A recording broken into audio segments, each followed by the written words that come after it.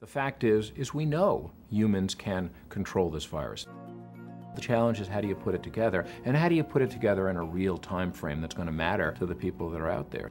10 years after the first reported case of AIDS, the disease had exploded into a massive pandemic. I saw the devastation that it was wreaking.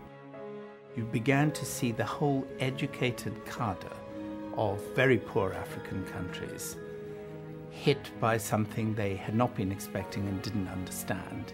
But Africa was not an attractive market for traditional vaccine manufacturers. A new approach was needed.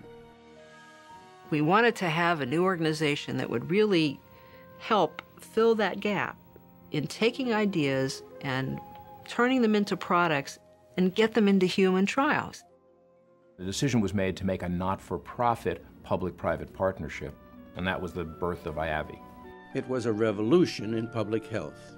IAVI combined industry's expertise in product development with basic science, public policy, and informed advocacy, all with the goal of ensuring that any eventual vaccine would be widely available in the countries where it was needed most. My hope is that at one time we shall be there to tell stories about a disease that killed people, that had no cure, had no vaccine, but has now been eliminated, a world without AIDS. It might not happen in the next 2 years, it might not happen in the next 5 years, but it will happen.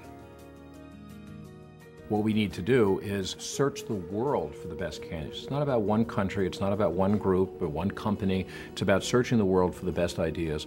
All of the medicines are great that they're now more available. They do not stop a single case of HIV infection. That's the fact of them. There is no end game for AIDS without a vaccine.